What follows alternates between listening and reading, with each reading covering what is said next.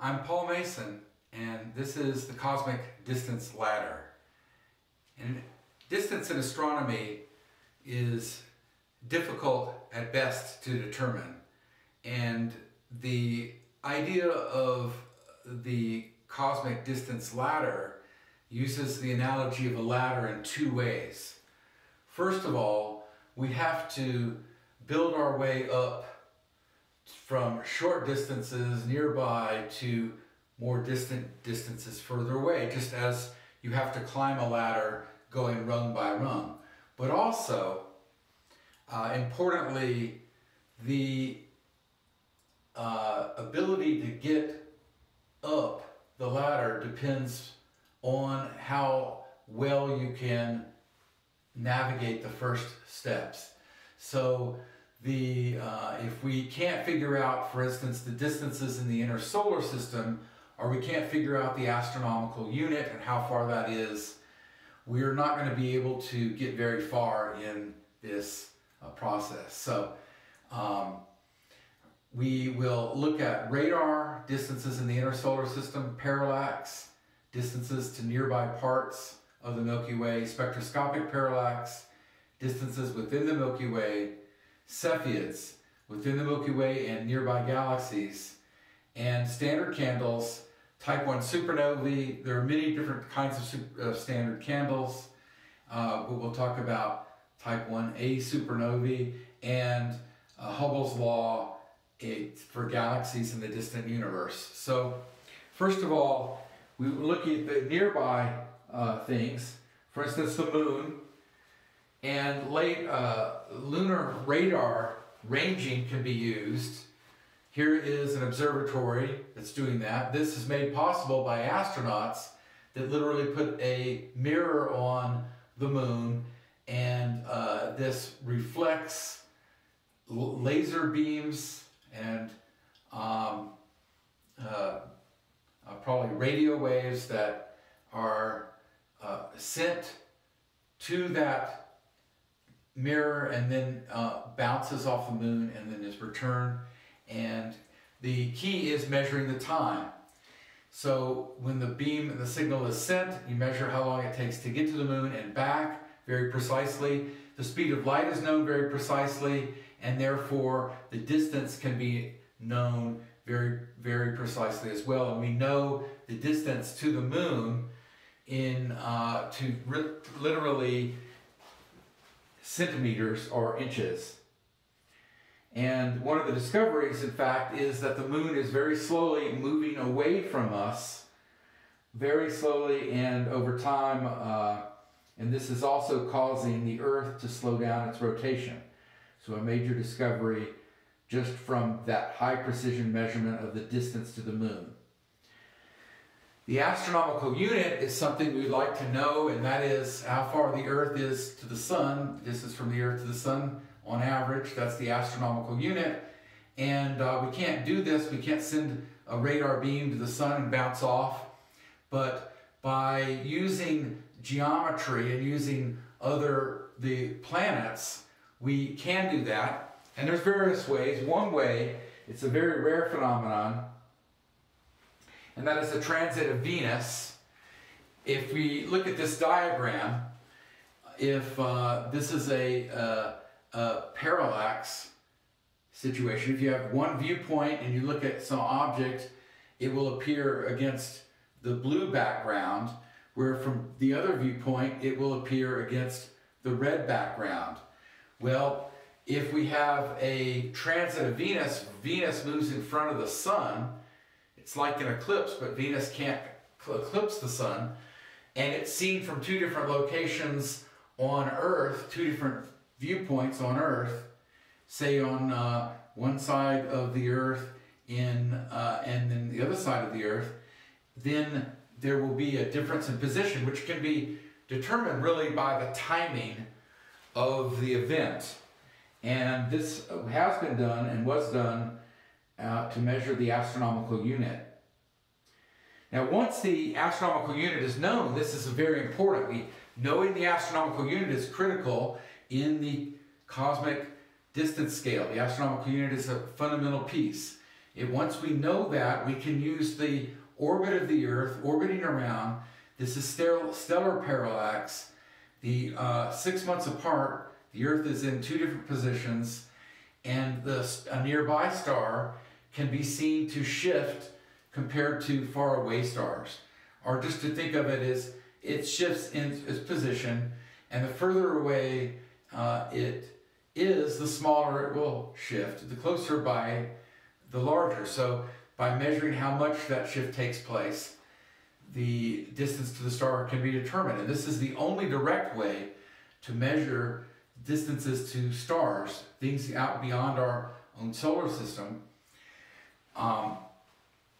And for the Gaia satellite and telescope is in space, is doing this right now, and it has measured the distance to about 1.7 billion stars.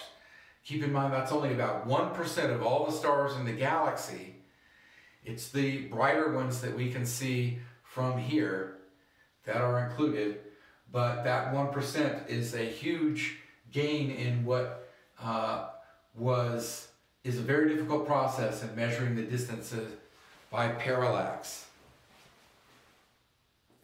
Spectroscopic parallax, well, that's another method. I'll briefly mention that if, for instance, we could use the position on the HR diagram and the brightness of the star, the apparent brightness of the star, to say, well, if I'm comparing apples with apples, 2 stars that are identical virtually, they're both, say, main sequence stars, both B6 main sequence stars, but one B6 main sequence star is 100 times fainter than another B6 main sequence star. I could have used any spectral type here. Since it's 100 times fainter, it's going to be 10 times further away. And this is from the inverse square law, that the brightness drops as the square of the distance away. And so by doing this comparison, this is called spectroscopic parallax, we would have to know the distance to the closer one by stellar parallax, regular parallax, but this is a way we can extend out even to further distances.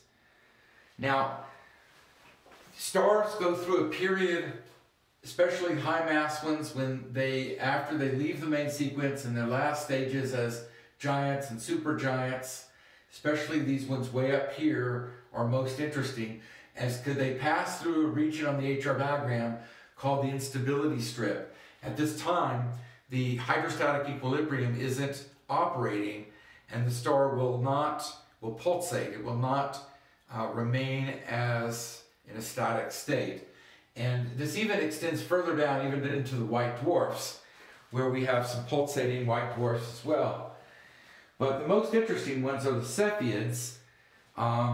At least in this context, the Cepheids are the very highest range up here. And the reason why, first of all, is that they are enormously bright. And so they can be seen a long, long way away.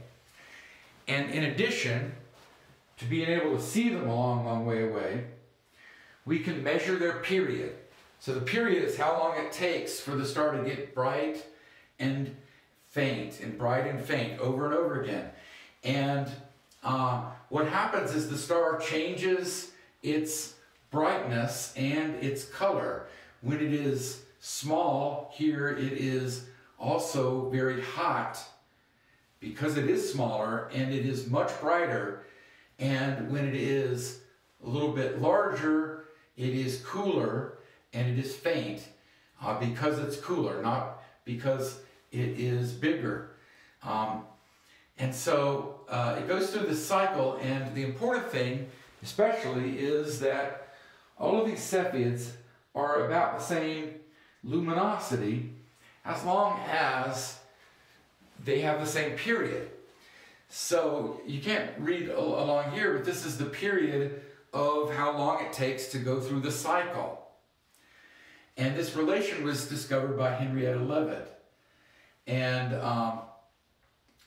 the longer it takes to go through the cycle, the brighter the star is on average throughout its cycle. So if a star that's really massive and bright, those are the ones that take a long time to go through the cycle, and the ones that are smaller, more compact, they go through quicker.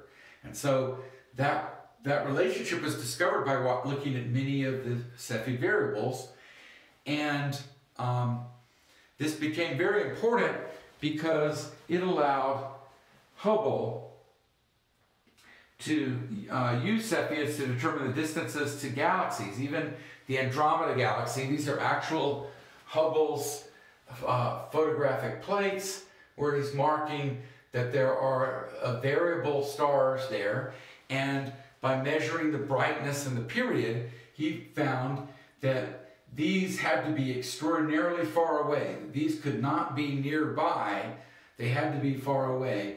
And this showed that the Andromeda, what they called the Andromeda Nebula, was actually a galaxy, and he could measure the distance to the Andromeda galaxy using this method of the period luminosity relationship of Henrietta Leavitt. Standard candles, another method.